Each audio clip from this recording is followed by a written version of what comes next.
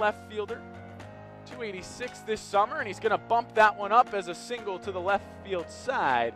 Gets past the third and shortstop right between the hole of Bade and Johnson. And first runner reaches for Keene.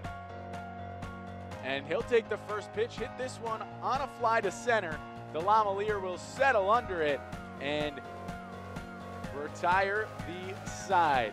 So the Mainers cannot bring Izard around from third base. Run batted in. The 1-1 from Mullen is going to be drilled out to left field, going back, and it will hit off the foul pole. A 2-run home run for Garrett Rice, and it is Keene jumping up early, 2-0.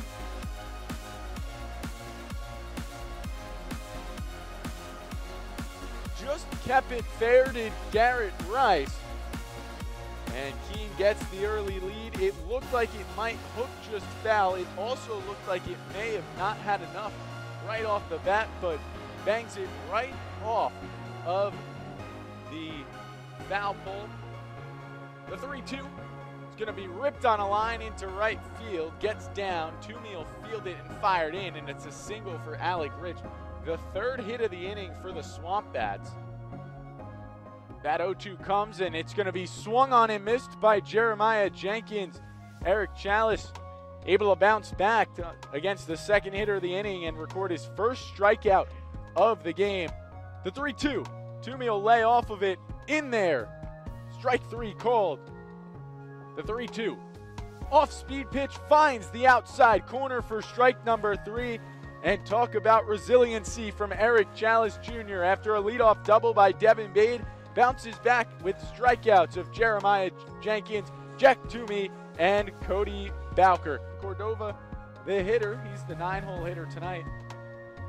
For this afternoon, he's going to rip this one up to second. Diving attempt by Rosselli, but it gets into center field. And for the third straight inning, it'll be Keene with a runner on as well. The 1-1 will be chopped to third. Diving attempt by Johnson. It'll go off of his glove. That'll be a single for Garrett Rice. Sure, against Upper Valley in Game 2.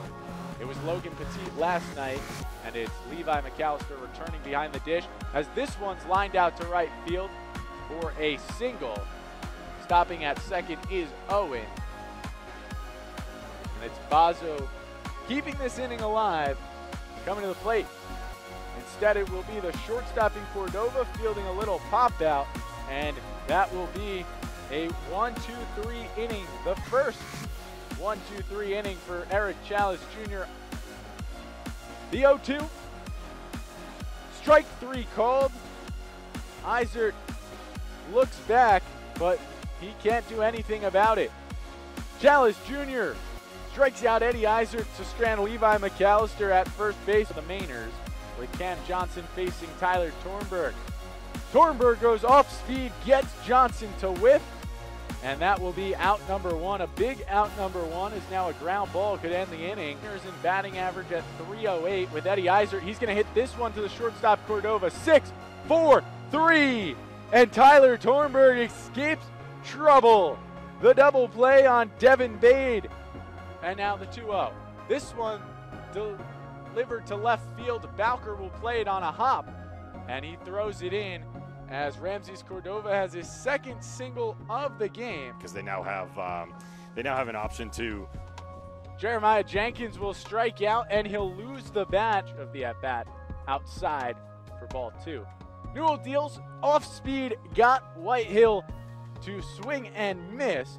The 0-2 from Newell will go off speed at 81 miles per hour to get McAllister swinging, so 3 strikeouts for Will Newell as he works around a single in the bottom of the 8th inning.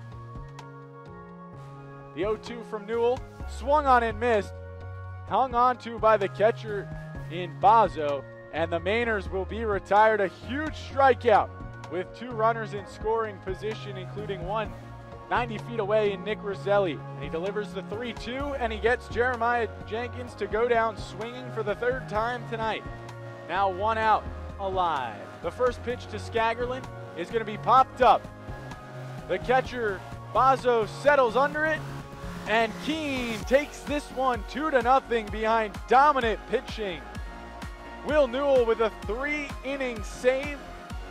Eric Chalus Jr. with a 5-inning shutout performance. Tyler Tornberg with a hold in between.